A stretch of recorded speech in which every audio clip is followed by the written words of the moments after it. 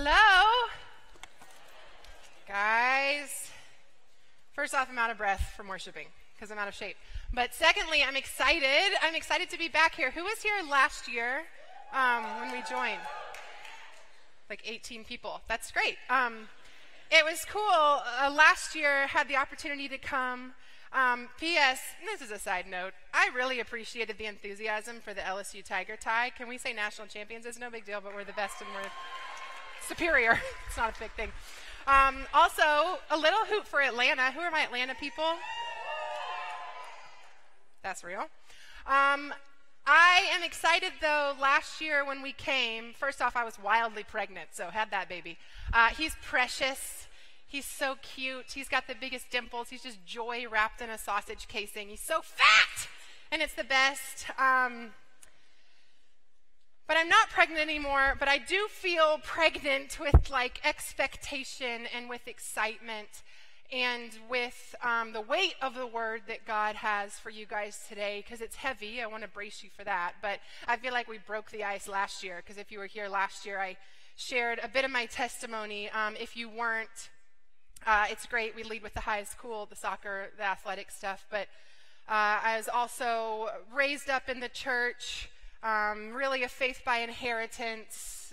Could have told you a lot about God, didn't know God, struggled with eating disorder, went off to college, lost my dad to suicide freshman year, struggled with anxiety, depression, promiscuity. We talked all about last year struggles with promiscuity, with porn addiction, with adultery even being a part of my story in another couple's life, and a lot of sexual brokenness, and then ultimately a lot of grace and glory and goodness of the gospel that changed and shifted everything. So last year was powerful, and we broke the ice there, and if you weren't there then, that might have, and you probably feel uncomfortable. But you're going to get more uncomfortable, so enjoy it. I want to pray before we start, because God's given me a deep word, and I'm going to need to talk fast to cover everything that He shared. And it's going to seem hard, portions of it, but I find more and more that the things that are hard are what are holy.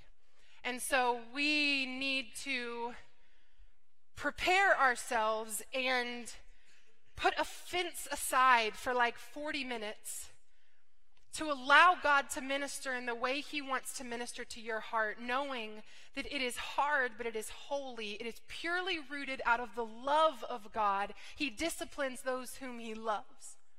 He draws near to those who draw near to Him. He's not afraid of your questions. He's not afraid of your angst and your confusion. He wants the messy. But we in a Christian college, and often as believers who have been walking in the faith for a while, convince or are deceived to believe that we need to have it all figured out and all together, and we can't wrestle anymore, and we can't really ask the questions. In fact, we are supposed to know all the answers, and in reality, many of us go back to our dorm rooms or to our bedroom or our homes, and at the end of the day are the ones known for knowing and loving Christ, and yet feel distant from God. And we're doing a lot for God. But are we being with God? Do we know God? Are we known by God? Is there actual intimacy in your relationship with God? And they're not separate. The sex talk, the talk of intimacy with God. In fact, the physical prophesies of the Spirit. It's the manifestation of what's happening in the Spirit. So if you connected with the talk last year about the sexual brokenness, if that's a part of your story right now, it's probably because what is manifesting in the physical is great evidence of what is desperately lacking in the spiritual. Because we say as Christians, right, it's relationship, not religion. Praise God for great. It's relationship, not religion. Yet we don't even know how to have healthy relationships.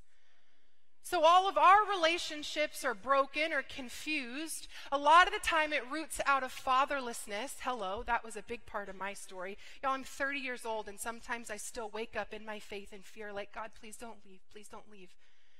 Don't go away from me. Like, I heard you so clearly yesterday and we communed. Remember, you're not going to leave, are you? I'm a grown woman. I'm married with kids. I'm an adult. And I wake up like a trembling child sometimes because my father put a gun to his heart and bailed when life got kind of tough. Talk about it being hard to get vulnerable before the Heavenly Father. Many of us don't even know what a father who stays even looks like. Or we have brokenness in our families. We have fatherlessness. In some degree, we've suffered abandonment. In many degrees, we've navigated friendships, and those have turned out all wrong and all off, and we've been wounded by people we've trusted. And a lot of this sits at the root and then manifests out as well in how our relationships physically play out. Because we've been wounded and hurt, we don't even know what it looks like. It has not been modeled for us, a healthy relationship. We claim like relationship, not religion, but really we just want the stamp of Christ follower, as if that does something for your reputation. And actually you don't really want to know Christ, or you're not sure even how to in this space. And then it manifests in the fact that in our relationships moving forward, we are just as broken as the world. We're sexually promiscuous. We're struggling with porn. We don't want connection. We just want the quick fix. We don't know how to navigate friendships well. We don't know how to treat each other with honor and dignity. We don't really often know how to bear one another's burdens like we just sung about, because that's messy and hard and hurts, and she's a lot. That's like how my assistant probably feels towards me. You don't want to be in our home office. I'm dramatic, and people are, and that's okay. But Christ came that we would know him and be known by him, that we would be set apart from the world, that we would be a picture of the restoration of true relationship. That the world would look and see something that they're lacking and that they long for, and that we could share of the glory and the goodness and the love of God. But because a lot of us are wanting to just dodge this step of intimacy with God, just take the title and move forward. Just work, and do. We're Marthas, are we not? What does Scripture say? And let me find it. Let me think.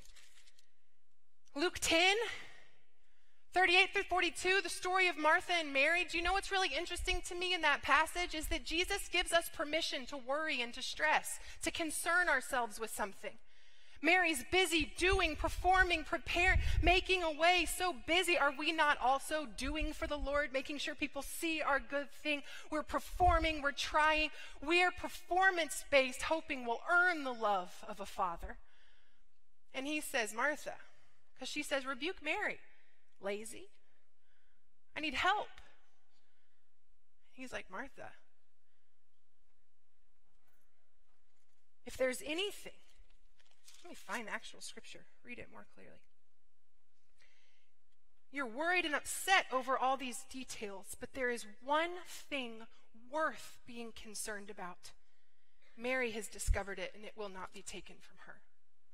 And so when I look to that passage, what I see is Jesus giving explicit permission. Hey, if you're going to stress about anything, if you're going to worry about anything, if you're going to be concerned about anything, let it be the priority of you finding your place at my feet and sitting and listening to me and communing with me and knowing me.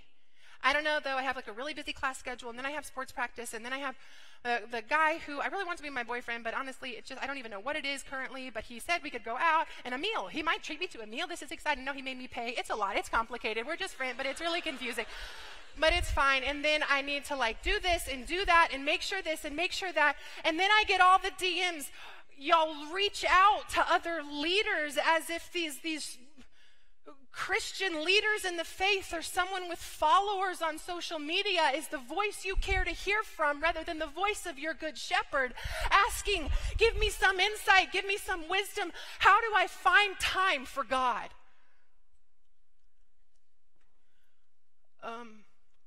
If there's anything you should be concerned about, it's how you're going to find time for life in light of the amount of time you spend at God's feet.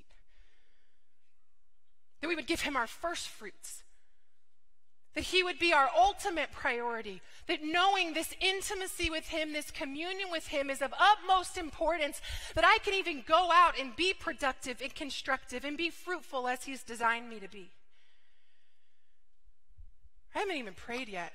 Y'all, I gotta go in. Heavenly Father, thank you, Lord, for the word that you have for us. Thank you, Lord, for the revelation that you give us. Thank you, God, that your word says we can be so anointed solely by your Holy Spirit that we need not to even be taught. Lord, you are our teacher. You give us the bread of life in your word when we are hungry. You give us living water when we thirst. We are made to commune with you.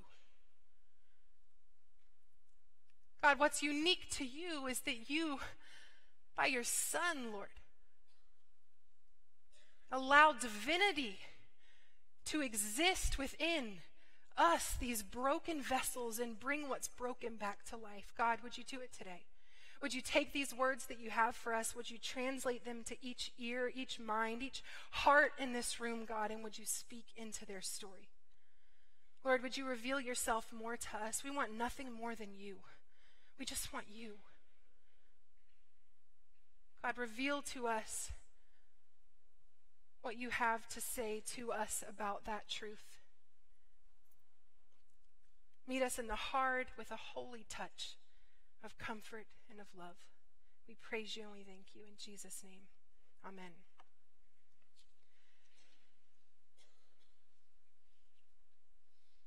I remember coming across this passage of scripture when I was really young in the faith and like brushing past it because it's confusing, and it was like I didn't understand what it was talking about, and it also was terrifying to me. And also we usually just trek over ground that actually needs excavating because it's easy to just kind of do the Christian thing. But I remember coming across this scripture then and coming across it again more recently, and something more recently just had it nest itself in my spirit, and like I could not escape the words and the thought and the weight because I didn't understand it. And God reminded me that he's worth the investigation. Matthew 7:21 through 23 says, "Not everyone who calls out to me, 'Lord, Lord,' will enter the kingdom of heaven. Only those who actually do the will of my Father in heaven will enter. On judgment day, many will say to me, 'Lord, Lord, we prophesied in your name, and we cast out demons in your name and performed many miracles in your name.' But I will reply to them, 'I never knew you. Get away from me, workers of lawlessness.'"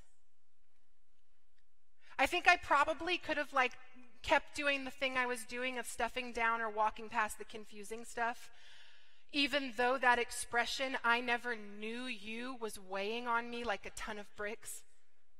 Because I was on stage, I was going, I was speaking, I was doing, I was, in many ways, these people crying out, "Lord, do you not see what we're doing for you, what we've done in your name?" This isn't the non-believer and the believer he's speaking to. These are those who profess him as Lord with their lips. And they stand before him and they argue their good works. "Didn't you see all the things we did for you, Lord?" And his response is, "Okay, but I never knew you." What did that mean? It hung on me, and it wasn't long after until I came across Matthew 25, 1 through 4, that's speaking of the 10 virgins, the 10 bridesmaids. It says, "Then the kingdom of heaven will be like 10 bridesmaids who took their lamps and went to meet the bridegroom. 5 of them were foolish and 5 were wise. The 5 who were foolish didn't take enough olive oil in their lamps, but the other 5 were wise enough to take along extra oil. When the bridegroom was delayed, they all became drowsy and fell asleep. At midnight, they were roused by the shout, 'Look, the bridegroom is coming.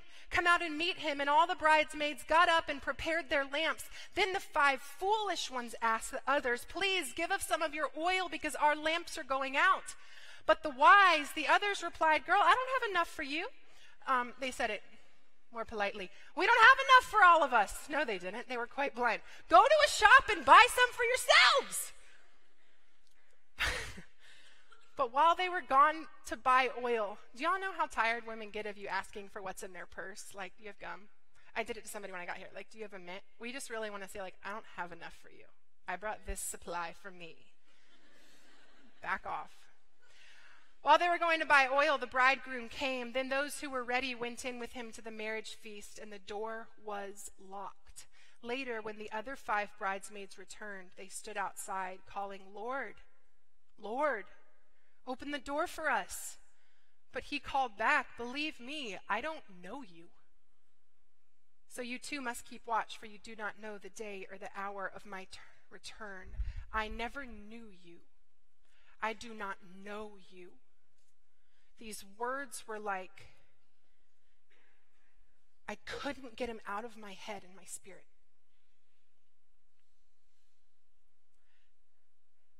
And I don't want to be one of the foolish. And I don't want to be one of the doers who missed being with God. So what did this mean as I was looking to my word, and you actually look to the hard parts of the word that we don't understand? I just asked God, what are you saying here? You're saying in Matthew 25, there's a differentiation between the wise and the foolish. So we can see again, just like in the other scripture of Matthew, this is not the believers and the non-believers, the Christians and the atheists. And he's saying to the atheists, sorry, these are referencing the body of Christ, those who would profess with their lips and call him Lord. We'd be wise to remember, scripture says, many profess with their lips, but we must also be justified of the heart. So this is speaking of those who to some degree had stepped away from the world and were awaiting Christ. To some degree were calling him Lord with their lips. But they were foolish and they were wise, and I was desperate to know what this meant. And when I looked to the word, what it distinguished, the difference between the two, was that the wise brought with them extra vessels of oil. So I'm like, what's the oil? Where do I buy it? What is it? I need to know that I'm carrying the extra vessel of oil, because I don't know the day or the hour of your return. And frankly, in this culture, in this world, it is really hard to wait on you, God. There are days I talk myself out, really, of certain elements of your truth. I'm like, well, this is 2,000 years ago, and they said they're in the end times, and he's returning sin, and here we are. And things are getting worse and more broken and more confusing. And I need to know, God, that I know what you mean by this. And so I just asked him. Y'all know you can do that, right? Just literally ask God your question. It's kind of a mark of the cool nature of the Holy Spirit within you. He'll speak, or he'll move, or he'll draw you to truth, or he'll send confirmation, or he'll respond. I think he delights. Does he not say, like, ask, seek, you'll find? So anywho, what's the oil? And I also started thinking, where had I heard something significant of oil before? And I remembered a sermon that I had heard several years ago that taught on the Garden of Gethsemane. Because Gethsemane is an Aramaic. In Aramaic, this word means olive press. And I stood in there. I stood in the Garden of Gethsemane in Israel. And it is an olive grove of trees. This is the place where olives grew, and the place that they were pressed so their oil could be extracted. This was what the Garden of Gethsemane, the purpose it served. And Gethsemane means this olive press. And so here in this place is where olives were pressed so the oil could drip and drain out of them. And here too in this place is where Christ was pressed to the point of sweating blood. Pressed to the point of blood drawn from him, saying, Father, is there any other way? This is the place Christ came, moved away from those who he walked with, whom he loved. Some of y'all need to know it's okay. You can have a relationship with God too apart from your small group. That's not the only place you go for fuel, for food. He separated, said, y'all keep watch. I need to commune with my Father.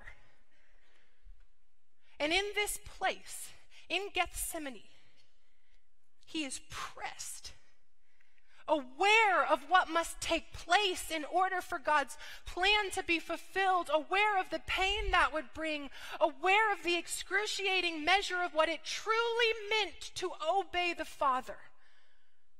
Pressed here in his blood was shed. And so as I was thinking of that, this place of great mental and spiritual suffering for Christ, I was drawn to Leviticus 24:2, where it speaks of oil. Command the children of Israel that they bring to you pure oil of pressed olives for the light, to make the lamps burn continually. Okay, I'm seeing lamps, I'm seeing oil, I'm seeing the pressing, I'm seeing Gethsemane, I'm seeing Jesus. What are you saying? And what he revealed to me like a wave, like a revelation, is he goes, do you know what makes you wise? What will fill your extra vessel with oil? Because the oil is the outpouring of my Holy Spirit. The oil is what you need to continue to keep your lamp burning as you walk through these days that are hard and confusing and broken and relationships are tough and sin is rampant and things are dark. If you want to walk through these days with consistency, sober-minded, never distracted, never deceived, to keep your lamp burning, you must carry extra oil. And I'm like, then what does that mean? Where do I go? What are you saying? And he said, the oil for the wise is accumulated in the pressing, unseen, hidden place. I haven't seen you there in a while. And I was like, I have 3 kids. I'm really busy.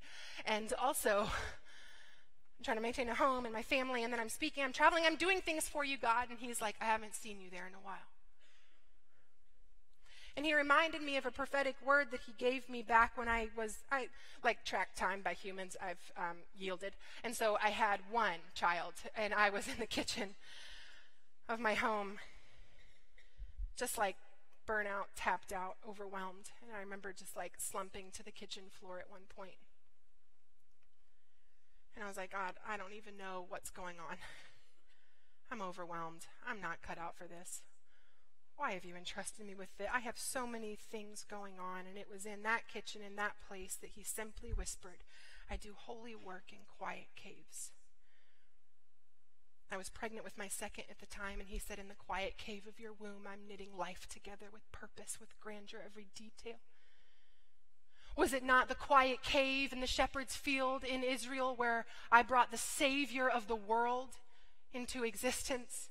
No, it wasn't. It was a stable, and there were tame livestock. They were waiting, panting, thirsting for God Almighty to be born into their midst. No, go to Israel. The shepherds kept their flocks in caves. They stayed cool in the summer, warm in the winter. They're all throughout Shepherd's Field.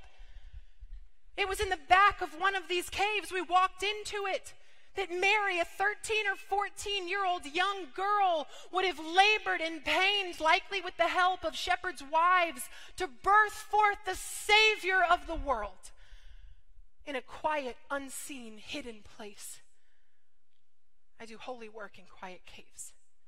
This home you feel trapped in, these lives I've given you to disciple and raise up, I'm doing holy work in this quiet cave.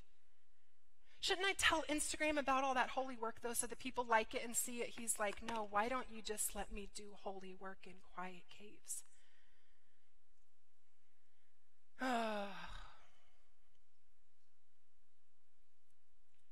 oil signifies an indwelling of the Holy Spirit, the pressed Christ. And in order to accumulate, to acquire that oil, to walk through these days with our lamp burning, we must be willing to voluntarily be pressed alongside him in the quiet places. If you allow yourself to know the pressing of God, you will allow yourself to know the overflow of oil. You won't read that scripture and be afraid.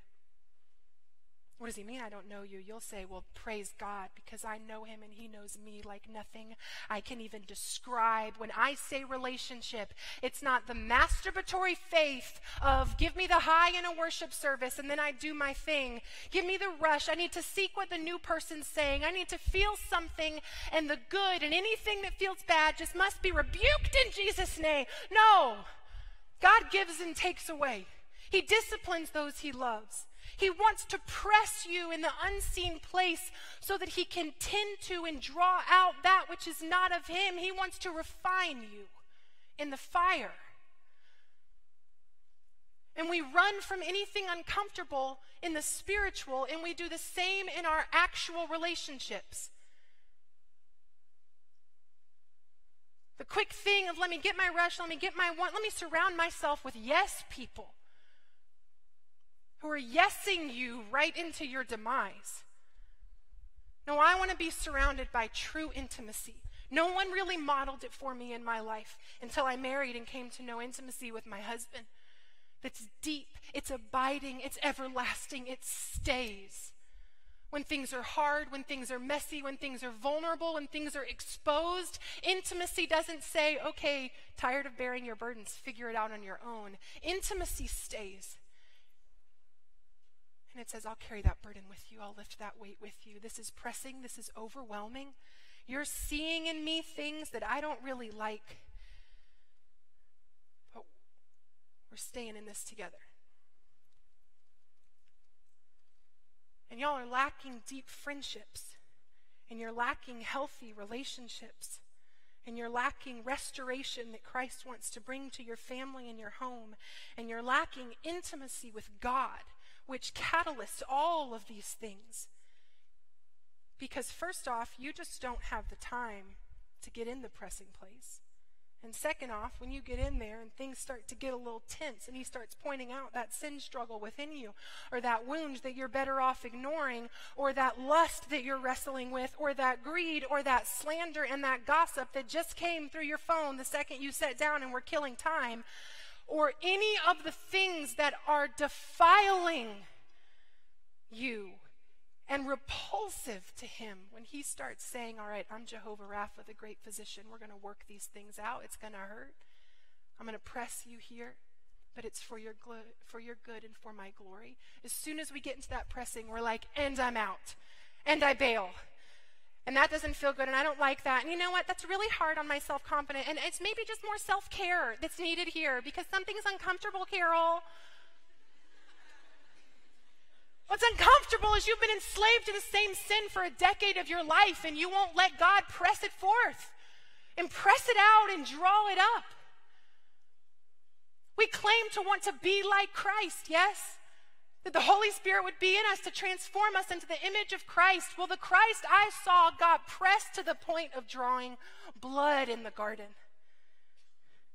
The Christ I know took a cross and stayed, even when it hurt, even when it was hard, even when it was messy. What did he say in the first Matthew scriptures? Not all who call out to me, Lord, Lord, will enter the kingdom of heaven. Only those who do the will of my Father. Okay, that must be the things. That's what I thought. The things we do, the will of God, the actions and the service. But he goes on to say, the people argue the actions of the servants. He's like, no, you're not getting it. That's not it. The will of the Father is that you would know him, be known by him, have intimacy with his divinity, and that it would transform everything in your life. He's not a branch fixer. He's an uprooter. You're enslaved to something, sin or the sun. He's not, you can't free float, well, freedom, and it's all grace and it's all freedom. And so those who are free indeed, and I'm going to pervert that scripture to think that freedom means whatever I want it to. Freedom means enslavement to Christ. Paul speaks of it. I don't like those words. Enslavement seem heavy. It's like an interesting time to use that phrase. Freedom means enslavement and humility and submission and obedience to the one who, when your roots move into that righteous soil, will bring life and bear fruit and show his glory to a world that is blind and desperately needing sight.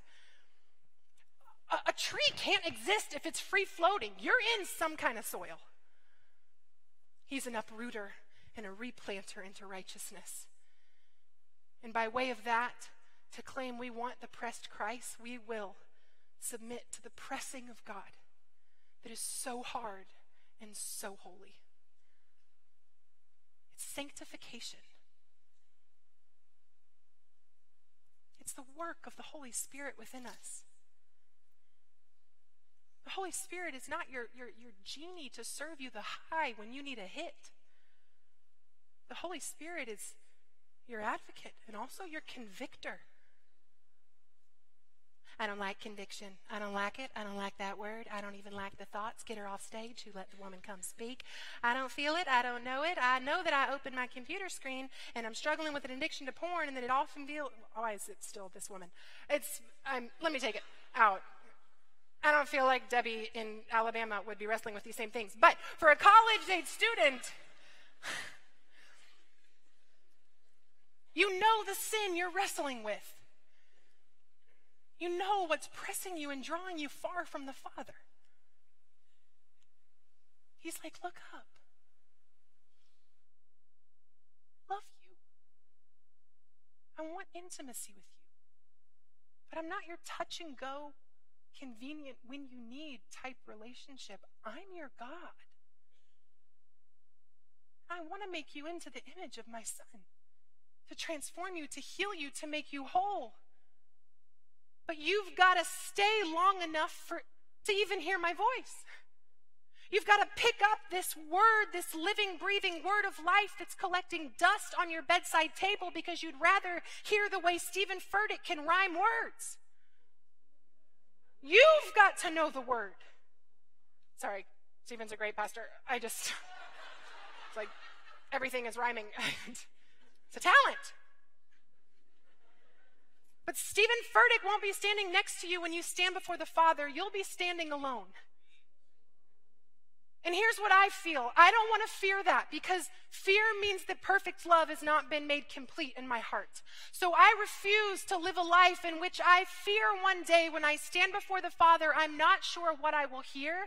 I want to live a life that literally lays prostrate at his feet so that when I am before him, this is a familiar position. I'm not scared of you, God. I just know my place before you, and it looks a whole lot like this. Holy, holy, holy, Lord God Almighty. The earth is filled with your glory. I am yours. You are mine. And it's in this posture that he lifts up his children. Humble yourself before the Lord, and he will lift you up. Allow for the pressing, and he will fill your vessel. Seek to know him, and you will know for sure the rock of your salvation. Abba, Father, everything is possible for you. This is Mark 14:36. Please take this cup of suffering away from me. These are Jesus' words in Gethsemane. Yet I want your will to be done, not mine.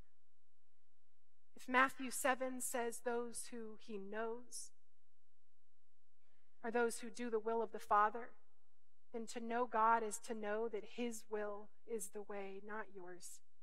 That he says you will have no God before me, and that means not even the God you've made of yourself and your emotions and your wants and your discomfort and your offense and your sensitivity and your likes and your opinions.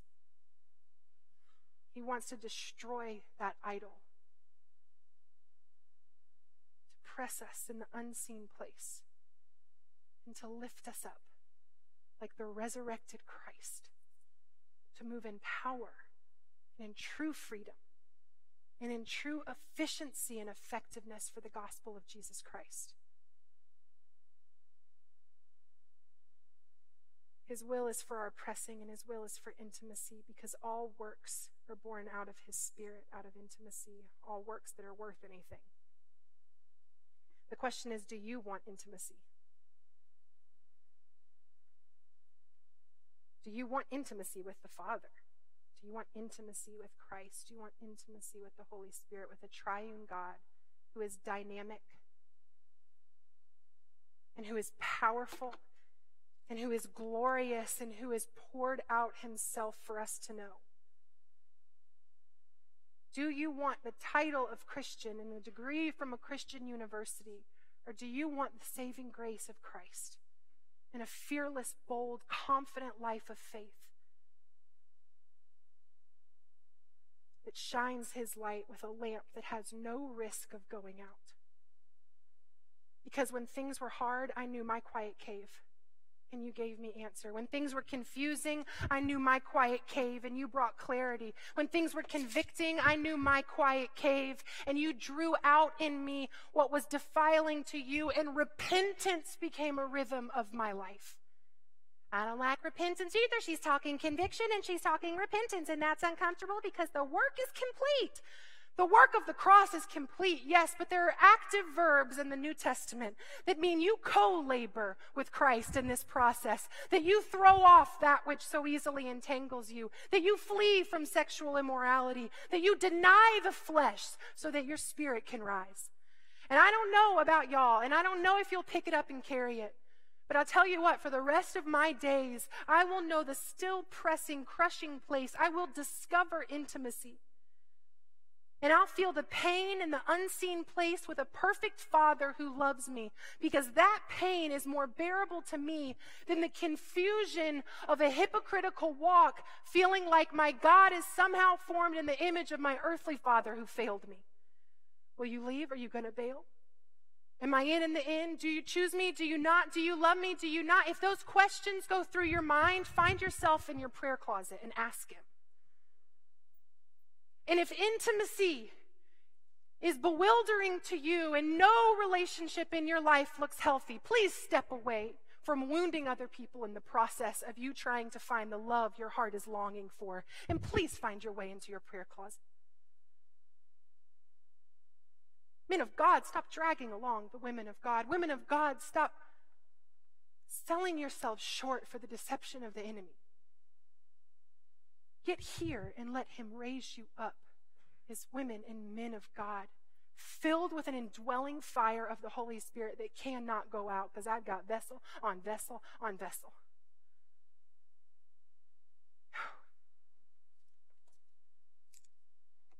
Intimacy is hard, but it's holy. And we're in a culture and a world that doesn't understand it. And it's why relational brokenness is rampant. We really don't have many models of it done well, except we have one of it done perfectly.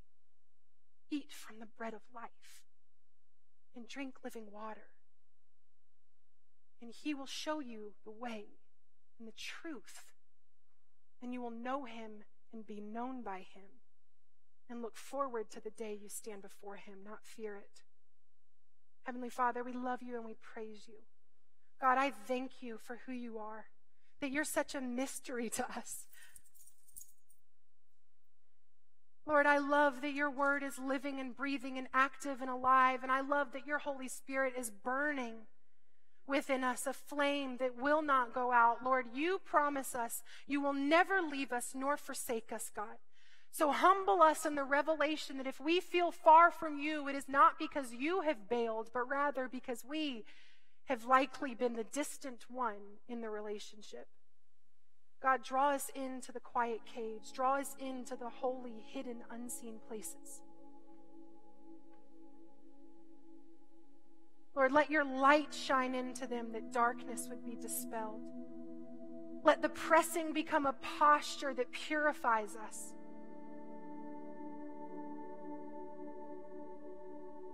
We want intimacy with you, so teach us, God. Holy Spirit, teach us and lead us in the way we should go. In your perfect and holy and matchless name. Amen. Thank you, guys.